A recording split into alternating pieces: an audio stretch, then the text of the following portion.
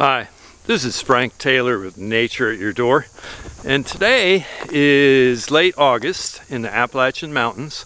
I'm at about 2,700 feet up in elevation, and I'm in a mixed hardwood and softwood forest. I've got some oak trees, a couple of beeches, some pine trees mixed in here. Today, our topic is going to be the Cinnabar-red Chanterelle. It is probably the most beautiful of all the mushrooms in the forest. And today I'm going to talk about how to find it, what it looks like, some stuff about its edibility, and a little bit about its mycorrhizal relationships with the trees around it. So stay tuned for today's episode on the Cinnabar-red Chanterelle. Right here in your backyard. You never know what you're going to find. And here's to make this invasive. It's exotic. In the front yard. Dogwoods are flowering.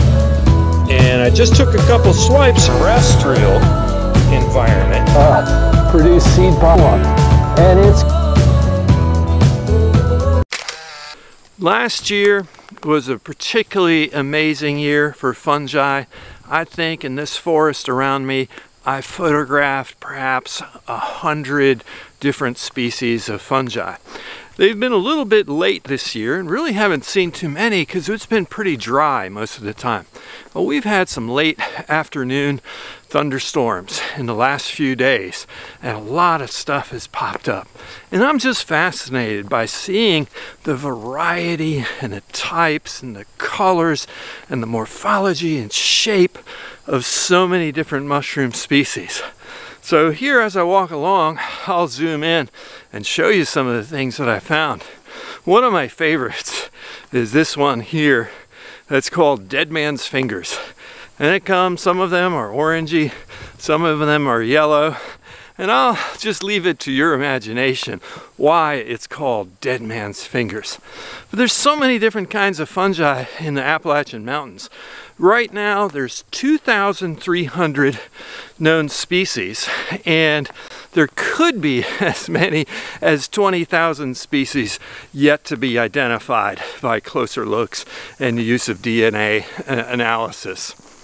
I'm going to have to throw my disclaimer in, as always.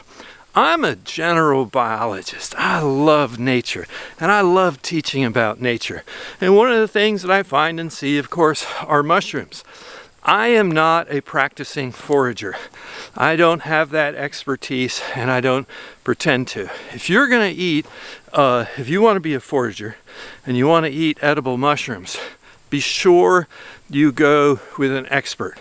When you research yourself and you find something, cross-reference, use a whole lot of different sources to do it, but the best thing to do is to go with an expert, get with a local foraging group, get some help, show your mushrooms to them, because a mistake can be deadly.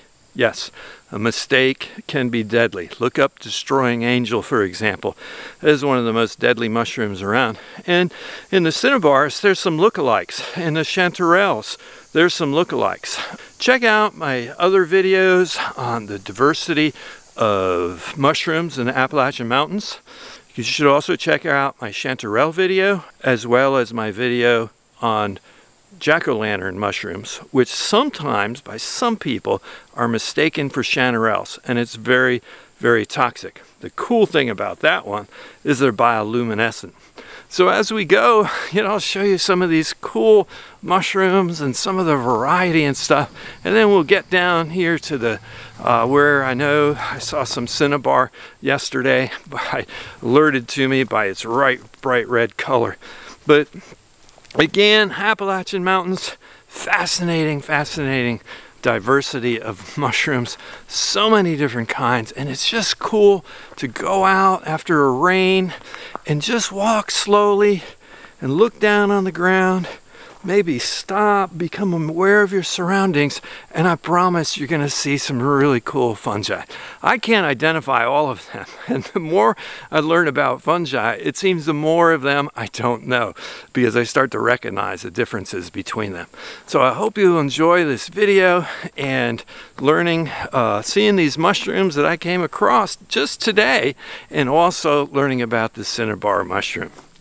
So where can you find Cinnabar-red Chanterelle mushrooms? This is the perfect kind of habitat. You can see that there's a mix of hardwoods here. There's oaks, chestnut oaks, red oaks, some red maple, as well as some white pine and some pitch pines. And right along here yesterday, the bright red caught my eye. And let's see if it will catch my eye again, and I can show you some Cinnabar Chanterelles. And right here on the edge of this bank are some amazing and beautiful cinnabar mushrooms. There's a couple right here. There's one over here. There's a couple over here. And there have been several groups of these scattered around in this area. So right over here is a really nice grouping of Cinnabar Chanterelle. I can probably count a cluster of 5 or 6 there, another cluster of 5 to 10 there, a cluster of 10 or 20 right there. So I found a really good spot that has a nice layout of these mushrooms. They don't grow tightly packed in groups, they don't grow on wood, and they're growing in the soil because these fungi are mycchorizal fungi. The mycorrhizal fungi grow underneath the ground. They don't grow on wood. They're intertwined with the roots of the hardwood trees around here, particularly oak and beech and possibly the pine as well. And you got to remember that a fungus is a mass of hyphae, which together are called a mycelium, that are like hair-like filaments that intertwine and form a web through the soil. The fruiting body, in this case of the Cinnabar Chanterelle, is what we see above the ground, and it's only there to produce spores and only there for a few days or a few weeks of the year. The rest of the year, those mycelia, the main body of the fungus, is growing intertwined with these tree roots. Why do they do that? It's a mutualistic relationship between the fungi and the trees, where each gives the other something. It helps the trees a lot because it increases the surface area of the tree roots for absorption of minerals and water. And in turn, the trees that do photosynthesis can share some carbohydrate food back with these mycelium, back with, in this case, the red Cinnabar Chanterelle. Other fungi may have their mycelia intertwined in the wood, like these jack-o'-lantern fungi, who, by the way, can grow in the dark, and they intertwine and break down carbohydrates in the roots by releasing enzymes in the wood of the tree. But these cinnabar mushrooms, the chanterelle mushrooms, don't grow off wood, so that's one of the keys to identifying them. These cinnabar mushrooms have a range of colors I've heard described, from flamingo pink to salmon red to autumn red orange, so there's always a big variety in them. I love it when I see these really red colors. I think they're just spectacular. These mushrooms are said to have a vase shape, and you can see on the top of the mature mushroom, there's like kind of a little indentation in it. If you flip the mushroom over, you can see what's underneath, and these are called false gills. These are not real gills like mushrooms have that release spores. These are known as false gills, and they're more just like ridges as a part of the mass of the mushroom than actual gills that produce and release the spores and stuff.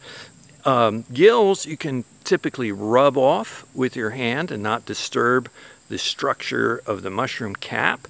In this case, these don't rub off. They're more just like little ridges in the surface. We also call these gills decurrent. meaning that the gills continue down, or at least partway down the stem. And this is another characteristic in general of the chanterelle group. You're looking for these decurrent gills, which means that they extend downward along the sides of the stem. The mushrooms may have a slightly sweet, fragrant odor, or often no real odor as well. Some people find that the chanterelles they collect, the Cinnabar-red Chanterelles they collect, have a piney, fruity, kind of floral taste to them. And others say it doesn't really have a great taste, but they all like the texture of the mushrooms, particularly sautéed.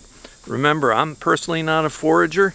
I'm sharing what I learned as I discovered these mushrooms and did research on them. But I'm learning more, and I'm looking forward to spending more time with foragers and learning more about how to find, collect, and eat some of these edible mushrooms that are all around me.